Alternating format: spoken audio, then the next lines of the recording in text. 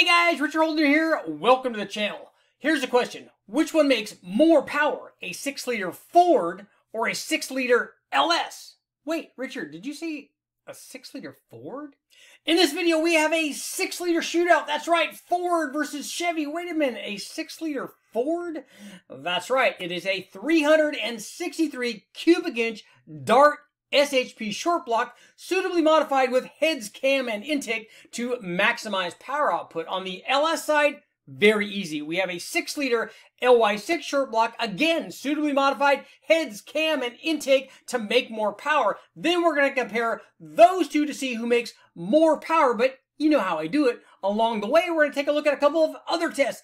Big heads and small heads on the Ford, big heads and small heads on the LS, plus an extra intake shootout. That's a lot of stuff.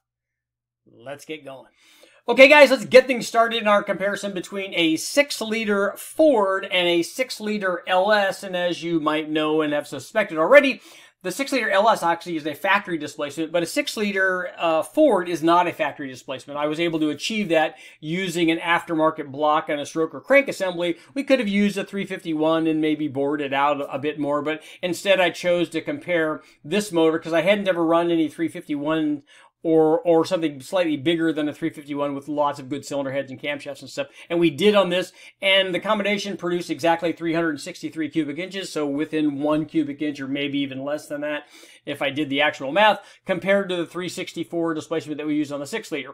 So this combination was used, and it was a Dart SHP short block.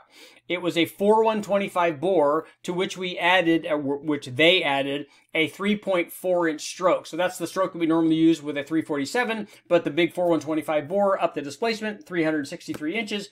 This combination had a set of flat top pistons with valve reliefs, which actually allowed us to use a big camshaft, and that's exactly what we did. We installed a solid roller camshaft in this. It was from Cam Research. It was 725 lift. 254, 260 degree duration at 50, and I think that this was a 109 degree lobe separation angle. We ran it at about 20,000 slash. We equipped this thing to start off with, because we tested a number of cylinder heads on this, with a set of 170cc as-cast Dart heads, Dart Pro 1s, and a funnel web intake, and a 950 Holley, a set of 1 3/4 chassis headers, and with 18-inch collector extensions like we normally do.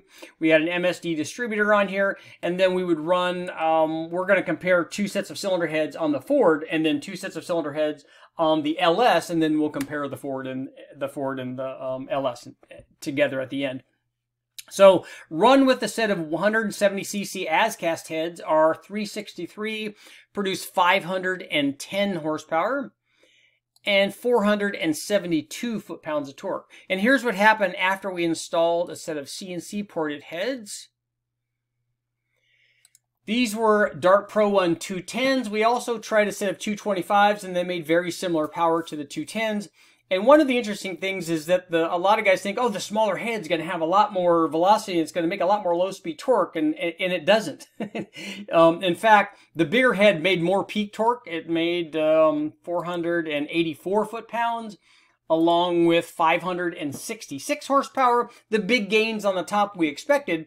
And we only saw a slight dip in torque with the bigger head between 4,100 and 47 or 4,800, but everywhere else it was as good or even better than the smaller head down low. So except for that dip, which we also saw in the 225 head, the bigger head was just kind of better everywhere than the 170 head. So our combination, our 363 produced 566 horsepower with good heads, obviously a fairly good-sized camshaft, and a good intake manifold that had long tube headers on it, and we had a good oiling system on it. And so this was a pretty good example of what we could expect from a modified 366-inch Ford motor. Now let's check out the same size LS. Now that we've taken a look at our 363 cubic inch Dart SHP 363 motor, we can take a look at its 6-liter counterpart on the LS side. And this one, we didn't have to build a dedicated 6-liter short block because we already had one in existence. It was a 6-liter LY6, which was originally a VVT motor. So we had the stock bottom end. This motor would eventually go on to become the Big Bang 6-liter, the Gen 4 motor, that we made 1,543 horsepower with 2 big turbos. But before that, we did lots lots of other testing with it. So it already started out as a 6-liter, and then what we did was add, like with the Ford, we added the right heads, cam, and intake manifold to try to improve the power. And just like we did with the Ford, I'm going to show you what happened when we did a couple of different cylinder heads and a couple of upgrades, and then we can compare the Ford and the Chevy to see how the two 6-liters compare. So this was our LY6, and what we did was we put a good-sized camshaft in it, first of all. This one was a Comp 459 camshaft, which was a 617, 624 lift split, a 231, 239 degree duration split, and 114 degree lobe separation angle. This combination was also equipped, we took off the Recport LY6 heads and installed a set of just basically bone stock 706 heads. They did have valve spring in them to work with this camshaft, obviously, but 5.3 truck cylinder heads, basically. We also equipped this thing with, because we had changed from the type of head that we were using, we needed an appropriate manifold. So we ran a Dorman LS6 intake manifold and a 92 millimeter throttle body. I take that back, a Dorman LS2 intake manifold and a 92 millimeter throttle body. The combination also had 1 7/8" long tube headers with collector extensions. We ran all of this with a Holley HP management system. So the Ford was run carbureted and this one was run fuel injected. So you guys go ahead and make the comments already, because we know that there's going to be a lot of carburetor versus EFI comments and why couldn't you run the same intake manifold. So please make sure to make the comments now, but run with the 706 heads, the smaller 706 heads on our cammed 6-liter with a decent intake manifold on it. The combination produced 513 horsepower. And peak torque checked in at 483 horsepower. Those numbers should sound kind of familiar with the small head Ford version. But here's what happened when we did a cylinder head upgrade.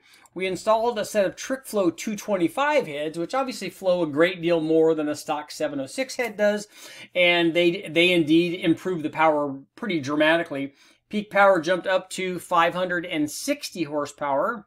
And peak torque was up to 501 foot-pounds. But you could see down low, the bigger head actually lost power compared to the 706 head from about 37 or 3800 RPM on down. And some of this is probably due to the change in static compression between the heads. The 706 head had a 60 or 61 cc chamber, and the chambers on the 225 heads, I'm going to have to look up to see if I have the data on the chamber size. I didn't mark that down when I was doing the testing, so I have to go back and look that up, and I'll try to put this up in the video when we're doing the editing. But we didn't finish here. What I did was we had run the 225 heads with the Dorman LS2 intake manifold, which is fairly good. It's about the equivalent of a Trailblazer SS, but this particular combination would respond to having even more intake manifold, and that's exactly what we did. So we put a fast intake manifold on it, and that brought the peak power up. Peak power was up to 576 horsepower, and it even brought peak torque up to 508 foot-pounds of torque. So, you know, good gains basically through most of the curve. The fast was better than the Dorman manifold from about 43 or 4400 on up, and was down maybe a little bit compared to the Dorman manifold, below 3500 RPM, but not a whole bunch. But as you can see, this 6-liter LS with a stock bottom end basically did very well in terms of power reduction, but with the right cylinder heads, camshaft, and intake. So now let's look at a comparison between the two 6-liters, the Ford and the Chevy. Now it's time to compare our two 6-liters, the Ford and the Chevy, starting off with the Ford. And this was the Ford run with the small 170C as-cast Dart Pro 1 heads. And I want to show this in comparison to running the 6-liter LS with the 706 heads. And you can see they're comparable in terms of peak power. Certainly out here, the LS combination seemed to make more power through most of the curve. And honestly, I would attribute that mostly to the fact that we had a much better, longer runner manifold that's going to make more average power production. The funnel web is a decent carbureted intake manifold, but had we run the LS with a Super Victor or there was a fast version of that style manifold for the Ford, this would be maybe a little closer comparison.